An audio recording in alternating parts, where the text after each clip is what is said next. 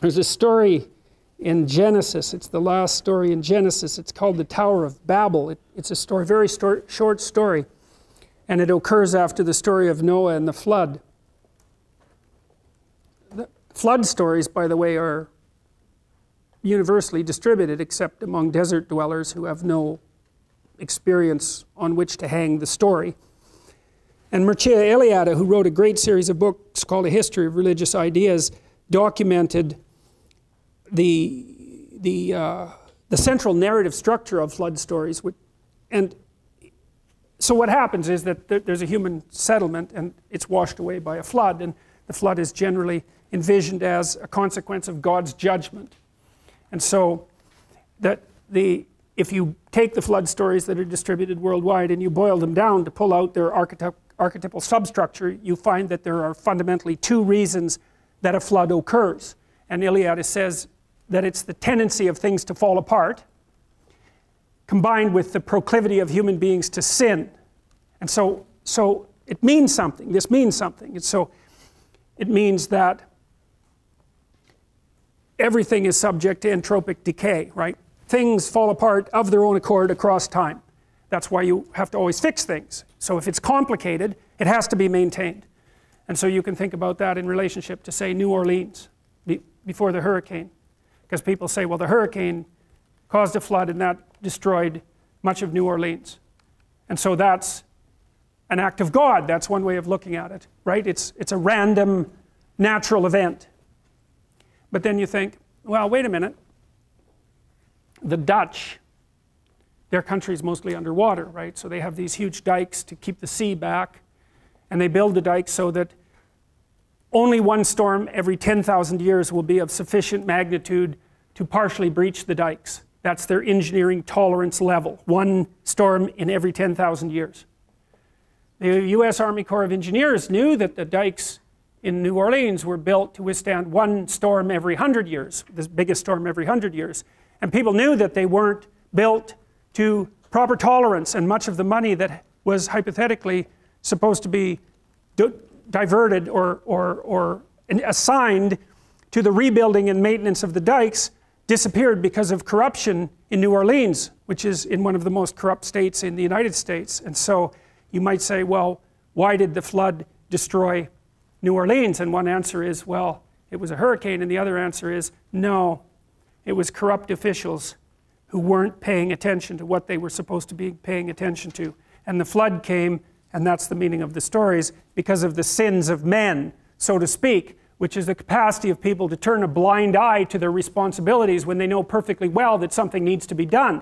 And so if you don't do what needs to be done and something comes along to wipe you out, then it's perfectly reasonable to view that as a judgment on your refusal to do what you knew to be right.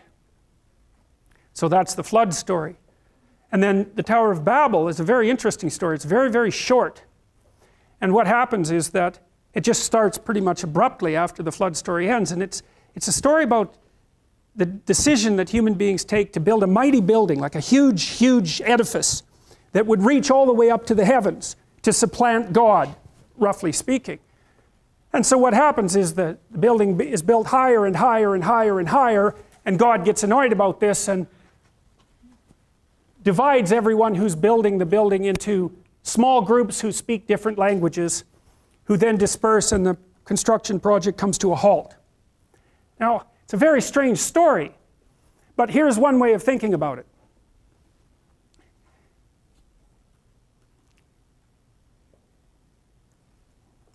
The larger you build a system, the more there's a proclivity to worship it as if it's everything. That's the story of ideology, let's say.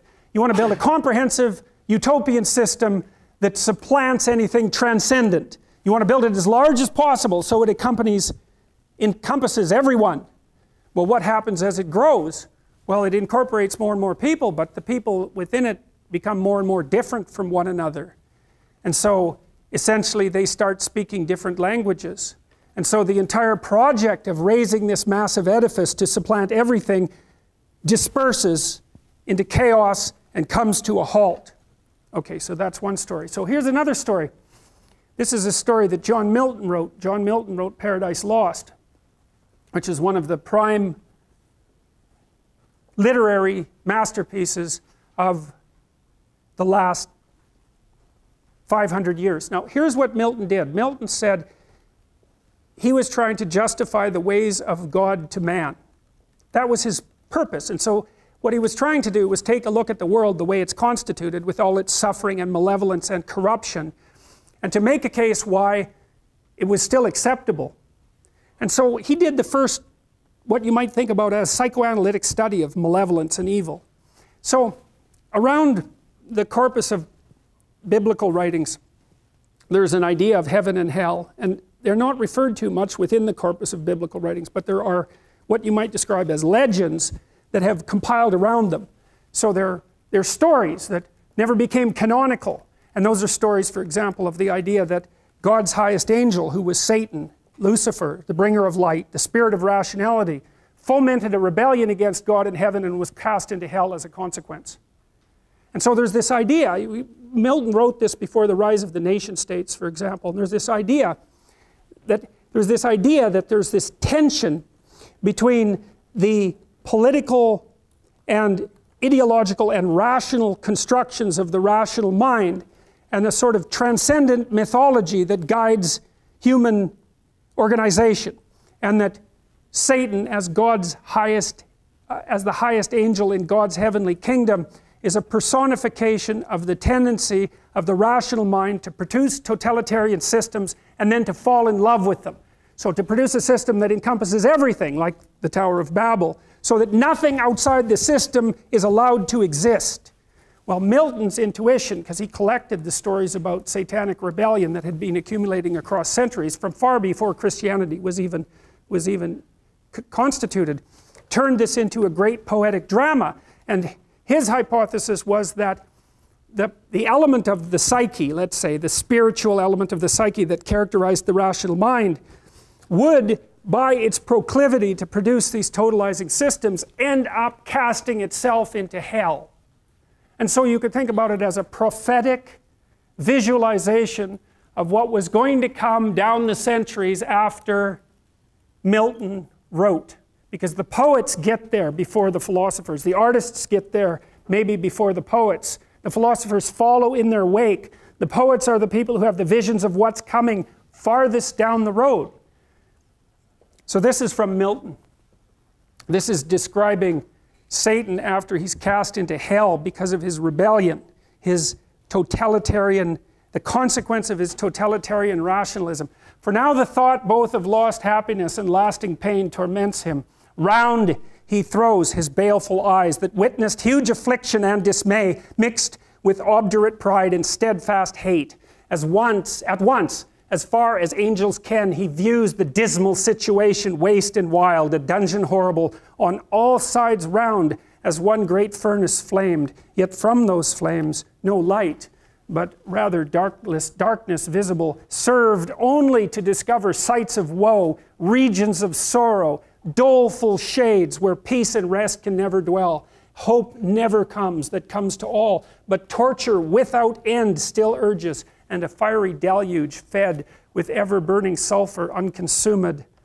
Such place eternal justice had prepared for those rebellious. Here their prison ordained, in utter darkness, and their portion set, as far removed from God and light of heaven as from the center thrice to the utmost pole.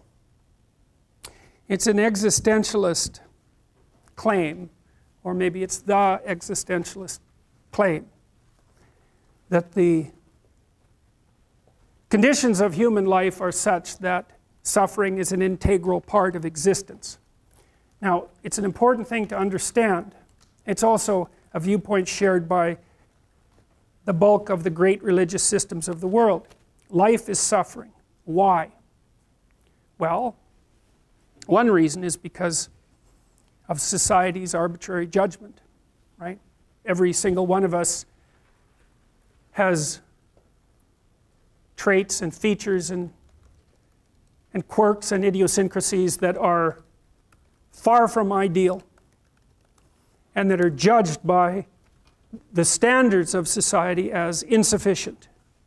And so you suffer because of your imperfect insufficiency in the eyes of others. And you can certainly make the claim that fairly frequently that's arbitrary. And so that's the claim that society is tyrannical and judgmental and needs to be constantly reconstituted so that the tyrannical element doesn't take full control.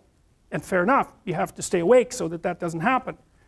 But the thing is, it doesn't matter what society it is, although they vary in the degree of their tyranny. The mere fact that you're grouped together with other people and have to come up with a common value structure in order to live together means that many of the things that characterize you are going to be suboptimal. And so the price you pay for social being is that much of you is deemed insufficient.